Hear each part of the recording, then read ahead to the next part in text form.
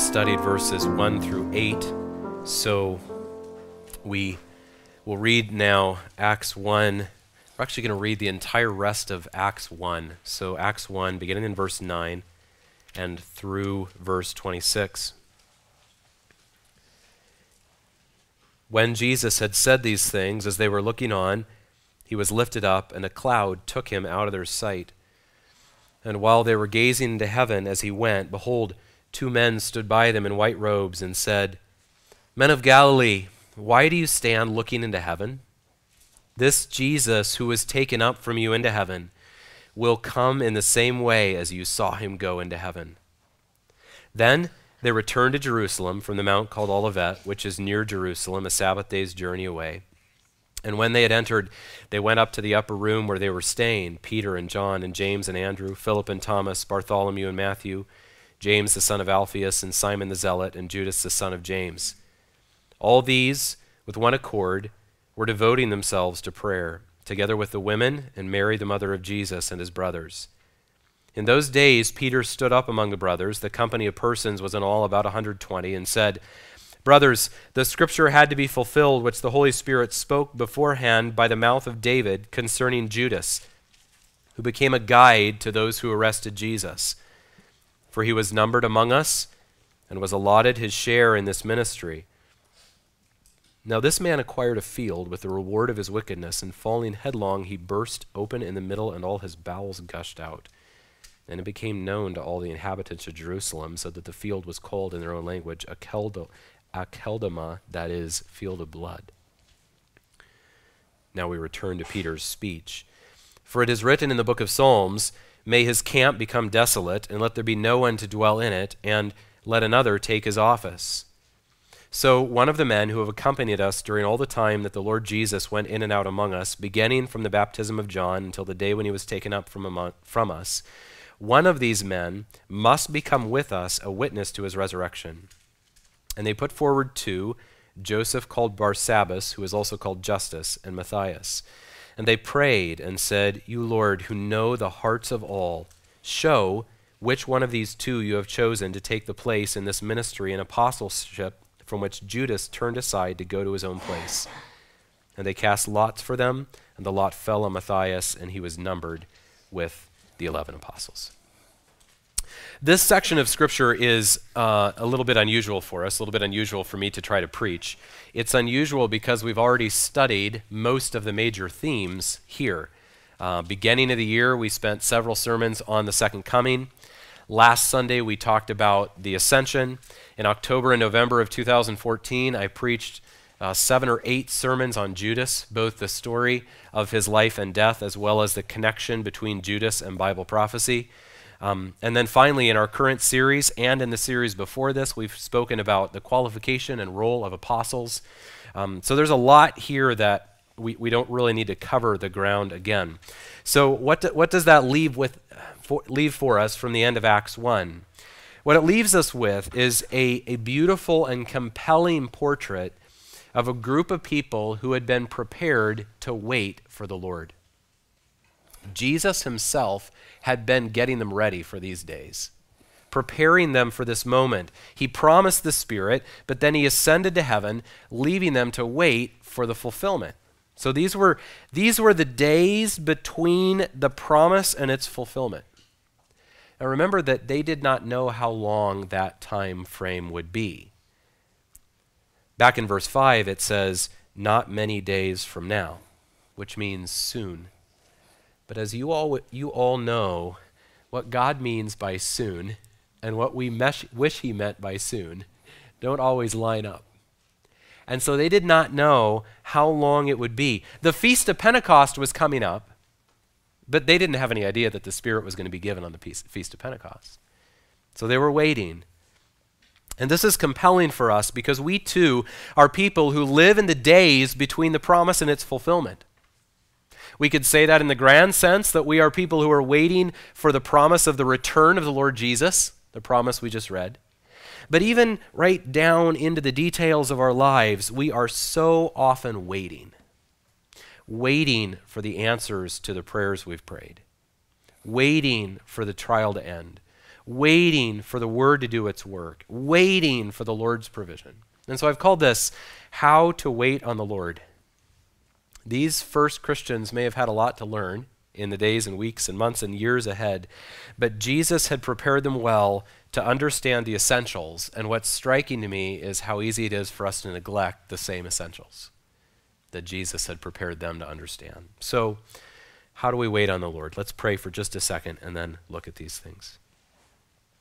Father, we wait on you now, waiting in confident expectation that your word doesn't return void, but you accomplish with it what you please. So what is it that you want to accomplish this morning? We don't know. We're the ones who bring the needy hearts that need to be fed. And we come with the confidence that we have a Father who knows exactly what it is that we need. And so we wait in anticipation that you're going to feed our souls. We're not just like hungry people who need to eat, however, we're also like soils to receive the seed of the word. And we can be hard soils. And so we come and pray because we don't want to be. We want to be soft, fertile soil where your word lands and grows and produces fruit. So soften us if need be this morning. Draw us back to the basics of following Jesus. Help us to wait on you well. I pray in Jesus' name. Amen. How to wait on the Lord. Number one, wait together. Wait together. See verse 12? They returned to Jerusalem from the mount called Olivet, which is near Jerusalem, a Sabbath day's journey away. I know that a Sabbath day's journey sounds like a day-long journey, but what that means is the distance that the rabbis said you were allowed to travel on the Sabbath without breaking the law. And so that was a very short distance. It was just enough to get you across your village, so about 3/4 of a mile. But that's all it took to get from the Mount of Olives, which is on that slope right across the Kidron Valley outside of Jerusalem, back into the city.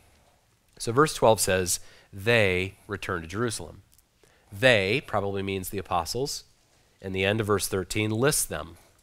There are 11 here without Judas Iscariot. And this list is similar to the list in the book of Luke. The really significant change is that Andrew is moved later so that Peter, James, and John can be at the beginning of this list. And Peter and James and John are the only apostles mentioned in the rest of the book of Acts. Peter will be the initial leader of the church in Jerusalem. Later, James, the brother of Jesus, will rise to the forefront. But the point here is that the 11 apostles returned to Jerusalem together. Does that strike you as good news? Do you remember what they did before? Everybody scattered on the night of Jesus' death. Everybody ran in fear. Satan tried to sift them like wheat, but Jesus prayed that their faith would not fail and then graciously restored them. On the night before he died, Jesus had spoken about them to his Father, and he said it like past tense, as if it was already over and he knew what he was going to do. Here's what he said. He said, Father, I kept them. I have guarded them. And not one of them has been lost except the son of destruction, that the scripture might be fulfilled. That is a remarkable past tense because it was still in process. It was right in the middle of the heat of that battle, and yet Jesus said, I kept them. I guarded them. Despite all their struggles and their weakness and their great failure, here in Acts 1, after the resurrection and ascension, here they stand. And I know I'm using the words a little bit out of context, but I think of those words in Romans 15. Here they stand because the Lord is able to make them stand. Weak sinners like us stand in the grace of the Lord.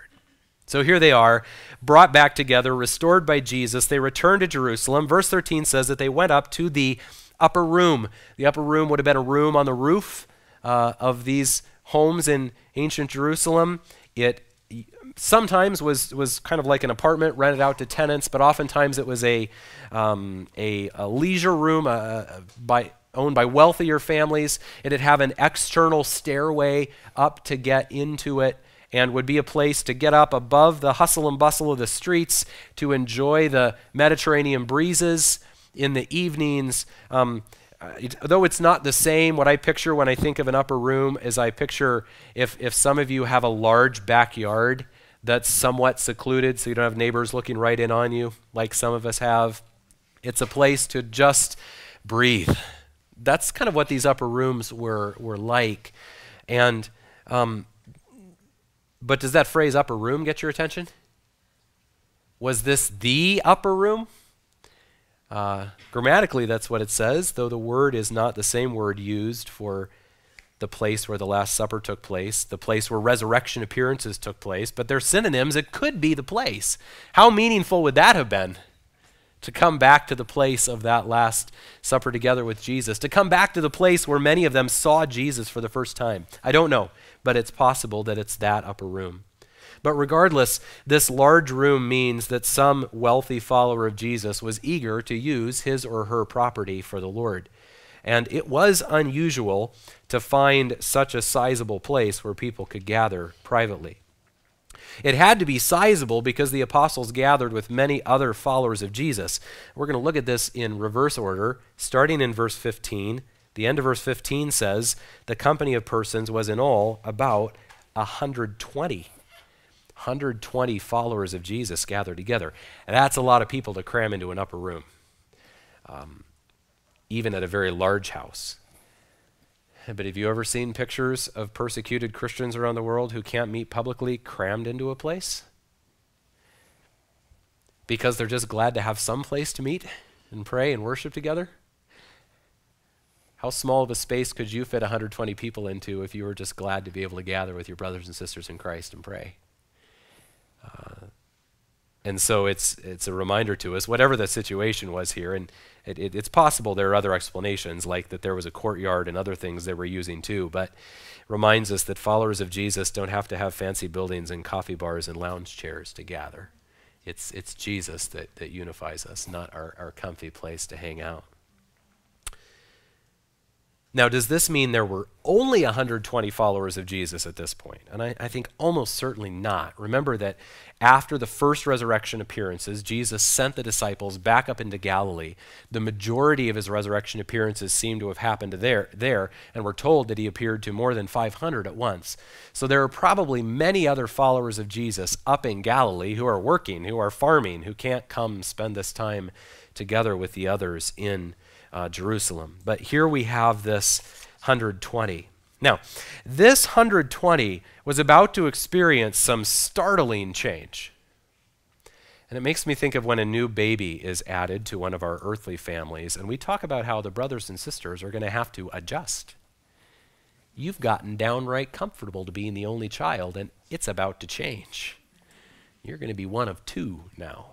Or you got comfortable with one child for mom and one child for dad, and now you got three, and the whole thing changes. Things in the home won't ever be exactly the same again. And that's hard because sometimes the children liked it the way it was. Well, for these Christians, in the next 2 weeks, their group of 120 would add thousands of babies. Thousands of followers of Jesus in 2 weeks. It was a short pregnancy. Not a lot of time to prepare. Did they like it the way it was with 120? Well, I don't know, but what do you think the answer is? Probably yes. Probably this was a pretty tight-knit group of people. Many of them had been disciples who had followed Jesus for years. They loved each other. They knew each other. They'd been...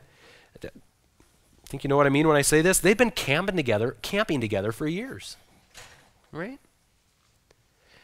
But Jesus had bigger purposes. His gospel was supposed to go to every person. And so in the days ahead, these 120 had to be ready to learn an incredible flexibility to welcome all those whom the Father would save. And so let us have that same attitude. 2 weeks ago, I was at a church in Washington, and they have pews, and I walked in, and all over those pews were scattered people's pew cushions with their spot. And some of those people have sat in that pew cushion in that spot for many, many years. And so you asked the question, it just made me ask the question about our church too. What would happen if our pew cushions got moved over? What would happen if we tripled the number of people we had to fit in the place? And some people had to be out in the hallway watching on a monitor out there, and not everybody could be as comfortable, and there weren't as many snacks as there used to be. You know, there are those strawberry brownie things out there today. Wouldn't it be a travesty if there were 500 here this morning and only 50 strawberry brownie things out there?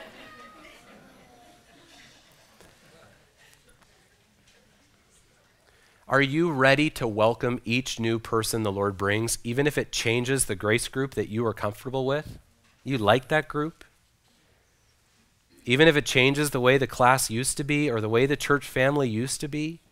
Jesus' disciples should always be anticipating new opportunities to bring others into the body of Christ. We should expect it to always be changing. It can never, ever be us four and no more. We like our little comfortable church. Oh, may it never be. God can do what he wants. God takes care of the numbers. None of that is our concern. Our heart is to have his heart, right, for people. So, 120 that was about to grow to thousands. Besides these apostles, who else was among these 120? Well, let's keep working our way backwards. The end of verse 14 says, Jesus' brothers were part of the 120. Now, throughout church history, there have always been those who wanted to teach the perpetual virginity of Mary and Joseph.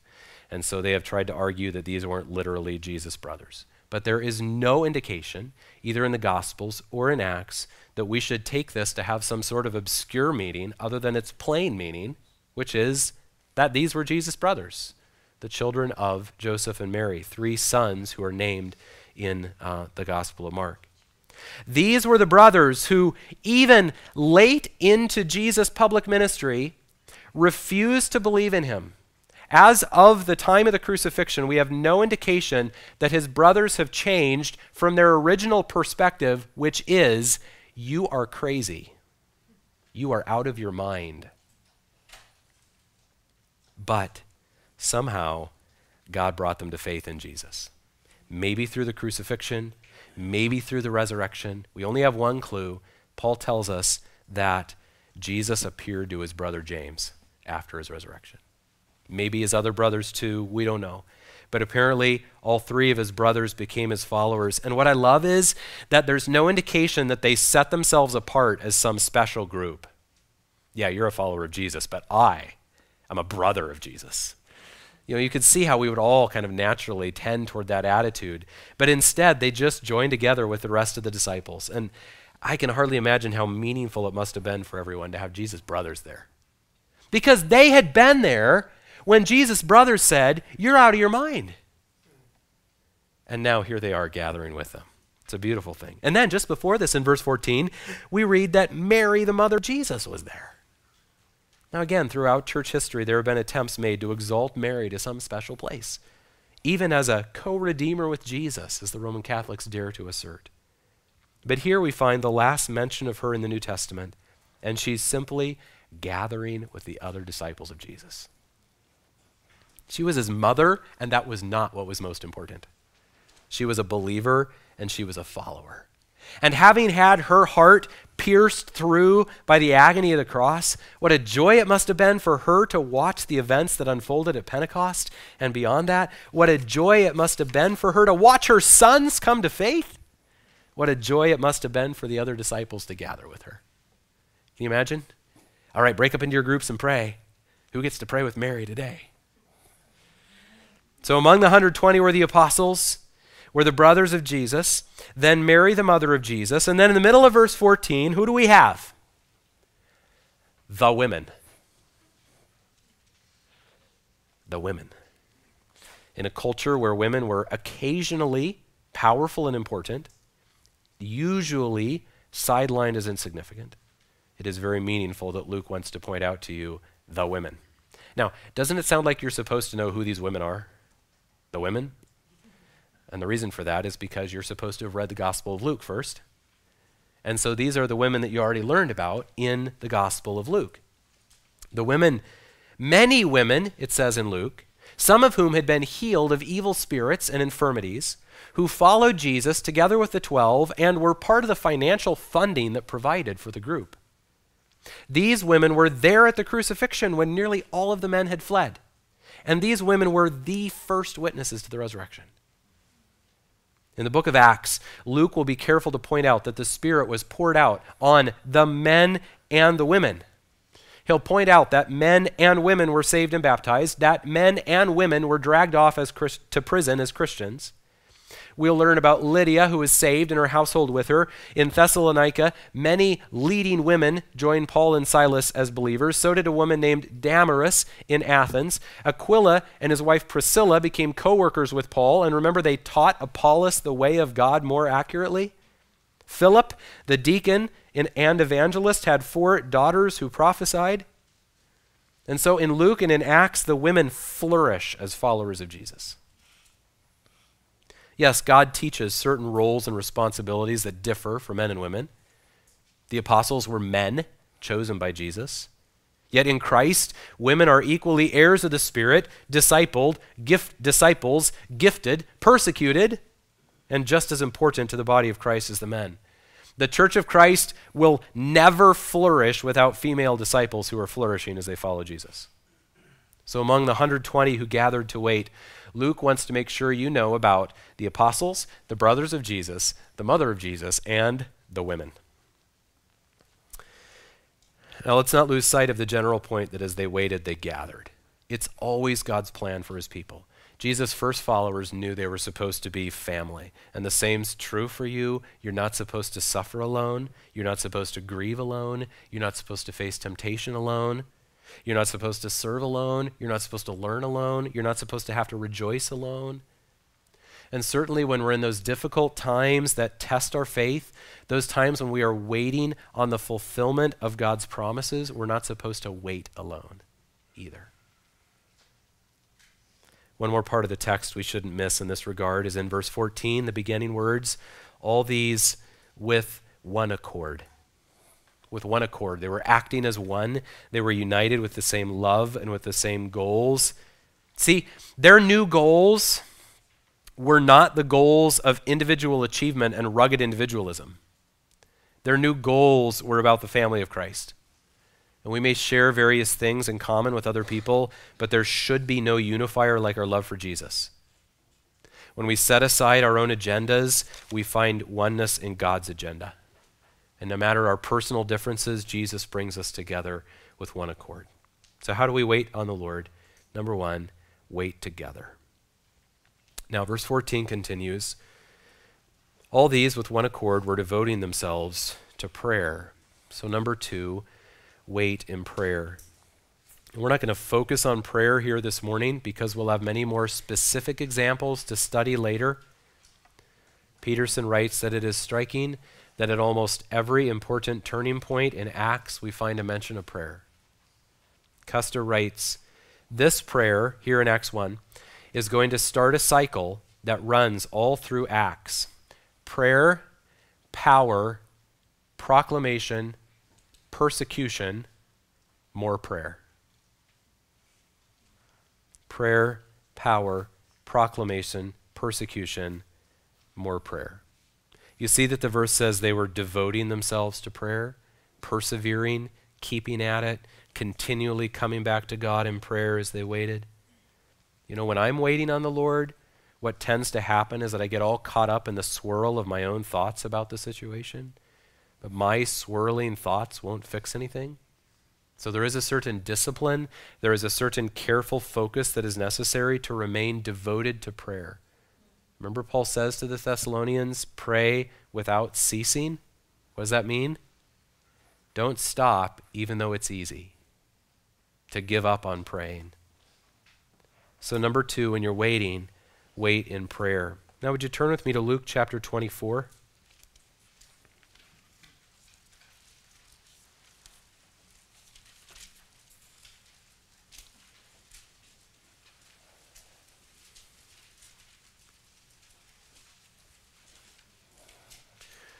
Remember that Luke 24 and Acts 1 overlap. They tell us additional descriptions of the same events. And so we want to make sure we add this from Luke 24 into our understanding of Acts 1. Luke 24, verse 51. While Jesus blessed them, he parted from them and was carried up into heaven. And they worshipped him and returned to Jerusalem with great joy and were continually in the temple blessing God. So, number 3, wait in worship. Putting this together with Acts 1, what it seems likely was happening was something like during the day when the temple was open, the disciples were there praising God, worshiping God. And then maybe mornings or evenings, they would gather in the upper room to pray. And then it's highly unlikely that they were actually staying there, all 120 of them. They probably had their own lodgings that they returned to at night. So this was a bit like the old Bible conference days of 19th century America. When you go travel somewhere, stay somewhere, and have these different times of teaching and praise and other things together, they were worshiping God in the temple during the day and then gathering in the upper room to pray. So what do we learn from this worship? 2 pretty different lessons. First, we learned that they believed that Jesus was God. Their first response when he returned to heaven was worship. Now, the nation of Israel had a long national history of idolatry. But because of that idolatry, the Jews in the first century were especially passionate about not worshiping anyone except the one true God. That's part of the reason why they were so upset about Jesus. And so now for these Jews to worship him means for them to say, this has to be God. This has to be Yahweh, the one true God. So the first thing we learn is that they believed he was the one true God. But the second thing we learn from this is that we need to worship when we're waiting. When things are uncertain and we're trying to trust God to keep his promises even though we can't see it, and we're saying, how long, O Lord? We need to make sure we don't stop worshiping. We can get bogged down in our suffering. We can get bogged down in our praying. But we were created to enjoy God and worship him. We are not supposed to survive without worship. It's in our DNA as human beings. Living without worship, like trying to receive help and grace and strength from the Lord without then returning it in worship to him, is like trying to live on just what you breathe in without ever breathing out. And so we are created for worship. This January, I threw out my old prayer list and I started over. And a couple changes I made when I started over. One was I took my gratitude journal where I try each day to write down things that I've seen the Lord do. I took that and I moved it from the end of my prayer list to the beginning of my prayer list. So the very first thing when I open my prayer list, and yes, my prayer list is on my phone, the very first thing I have to do is scroll through all the things I've already written down that God's done in 2017. I got to scroll past those to get to where I write the next things.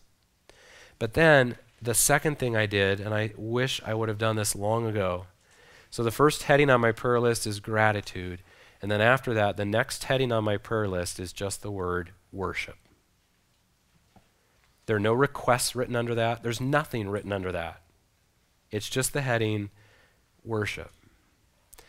And what that does is, before I jump right into requests, it stops me and it makes me ask the question, who is God? How is God worthy of my praise? One of the things I love about it is that sometimes when I can't think of what to write in the gratitude section, I'm just stuck.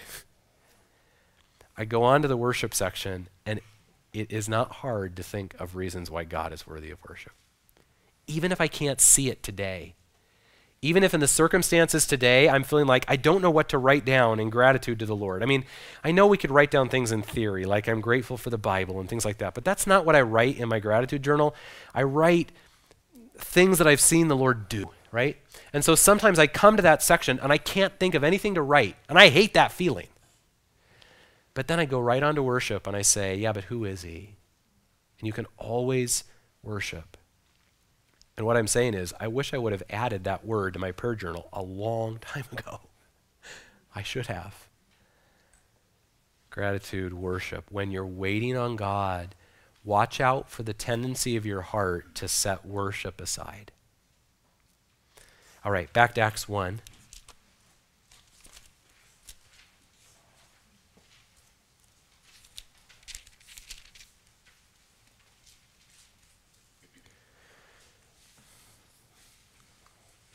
Let's read Acts 1, verse 16. See, verse 15 says that Peter stood up and to speak. And Acts 1:16, brothers, the scripture had to be fulfilled, which the Holy Spirit spoke beforehand by the mouth of David concerning Judas. And then look down at verse 20. For it is written in the book of Psalms, may his camp become desolate, let there be no one to dwell in it, and let another take his office. So one of the men who have accompanied us during all the time that the Lord Jesus went in and out among us, beginning from the baptism of John until the day when he was taken up from us, one of these men must become with us a witness to his resurrection. So notice that in addition to worshiping and praying, the one other action we're told that they took came from the Bible. Peter led them to understand that the Word of God prophesied about both the failure of and the replacement of Judas. So in verse 22, do you see the word must? One of these men must become with us? Why was that? Where did the must come from? It came from the Bible. Because of what the Bible says, we must take this action. Doesn't that sound like the way Christian living ought to work? Because of what the Bible says, because of the principles of the Word, we must take this action. And this is so relevant when we are waiting. When we're waiting, we need the Word. When we're waiting, we struggle with the question, Lord, is there something I'm supposed to be doing? Because we know that waiting in the biblical sense is more than just sitting around doing nothing while time passes. It is this confident expectation and seeking of the Lord. And so when we're waiting, we're thinking, Lord, is there something I'm supposed to be doing? And yet at the same time, we don't want to be like Abraham and Hagar. We don't want to be like Moses and the rock. We don't want to be like Saul offering the sacrifices because he couldn't wait for the prophet to get there. We don't want to run ahead and take over and try to fix things ourselves and try to control the situation with our own plan and our own way. So how do we do what we're supposed to do without taking over in the flesh? And the answer is the principles of God's Word. From the Word comes the sense of, I must take this action. This is what the Word, the principles of God's truth are directing me to do. So while we're waiting, we need the Word. Without it, our minds will wander off in all kinds of unhealthy directions. Self-pity, shame, frustration, anger, guilt, excuses. We need the Word to cut in to the middle of the swirl of our lives. Sometimes on our counter in our bathroom, you'll find these little folded up pieces of paper with verses on them. They're the ones my wife has written down from her Bible reading and stuck in her pocket to carry with her through the day. And I'm not saying that either Crystal nor I is a good example of this, of letting the Word of Christ dwell richly within us. But the point is that one way or another, you need the Word in your pocket all the time. The Word needs to be able to cut in and intercept your thinking. I think of it like a child. One of my kids on one of those pieces of playground equipment that spins around, and then they angle those things so that your own body momentum like keeps you spinning or even gets you spinning faster, you know? And so I've had many of these moments with one of our girls on one of those things where they're like, Daddy, stop me! You know? It's just out of control, and you hope you're strong enough to throw your body weight in there and get them to stop spinning. But our thoughts are like that. They start spinning, and the momentum just keeps them spinning even faster. And what grabs us and stops us is the Word. That's what allows us to see His perspectives instead of just being stuck dizzy with the world spinning in our own thinking. When His Word stops us, we start to see clearly. So when you're waiting on God, you need the word in your pocket all the time. You need God's truth in your ear. You need God's wisdom soaking your heart. Don't neglect the word when you're waiting. And that leads us right to number 5. Look with me in Acts 1 at verses 23 through 26. Watch these words carefully. And they put forward 2, Joseph called Barsabbas, who was also called Justus, and Matthias. And they prayed and said, "You, Lord, who know the hearts of all, show which one of these 2 you have chosen to take the place in this ministry and apostleship from which Judas turned aside to go to his own place." And they cast lots for them, and the lot fell on Matthias, and he was numbered with the 11 apostles.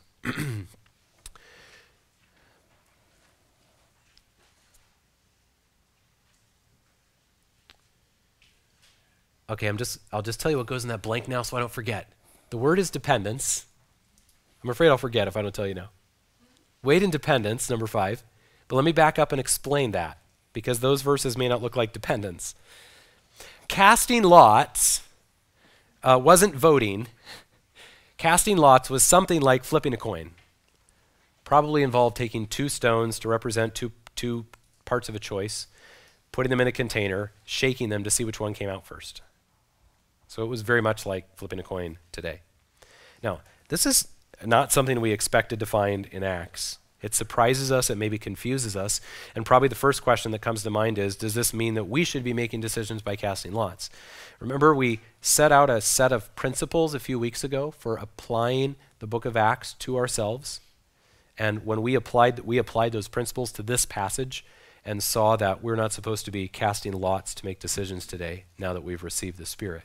But casting lots was not an unusual thing for ancient Israel. There are about a dozen passages in the Old Testament that describe this, some of which seem to describe it positively, as if it was what God intended for them to be doing. It was one of the ways in which God chose to lead ancient Israel. And there's even a very familiar verse in Proverbs that refers directly to this, right?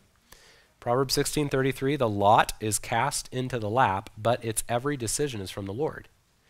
Now we take from that the principle that God is sovereign over all things, which is true, but I think that the original statement may have been an expression of confidence that God was going to direct his people when they cast lots appropriately, that God was using that.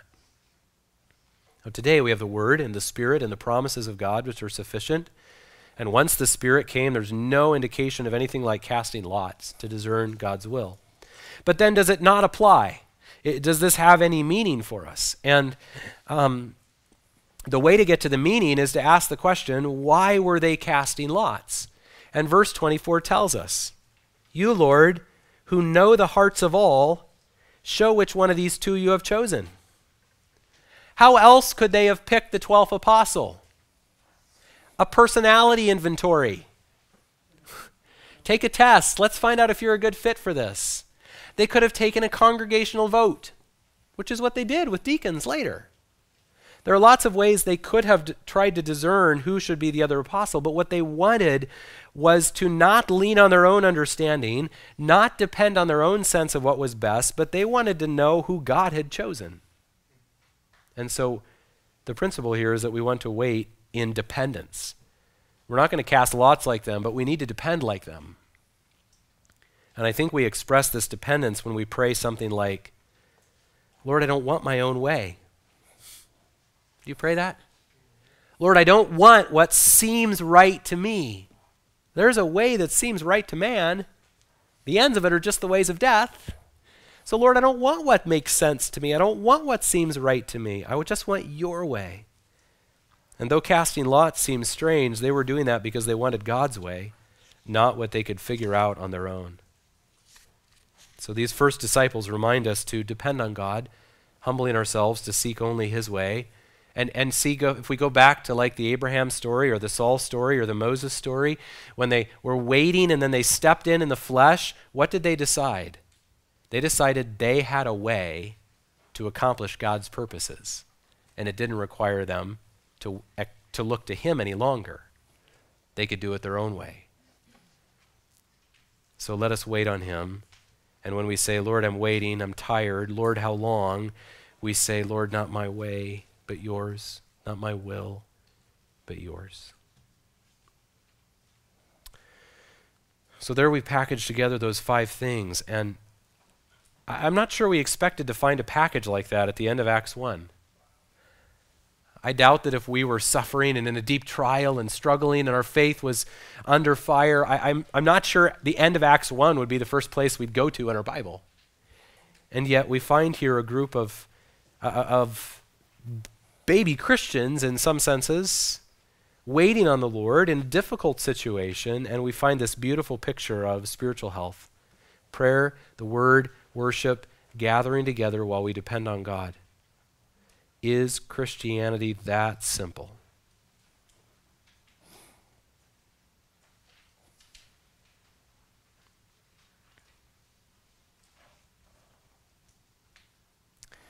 How'd they get these basics down so fast?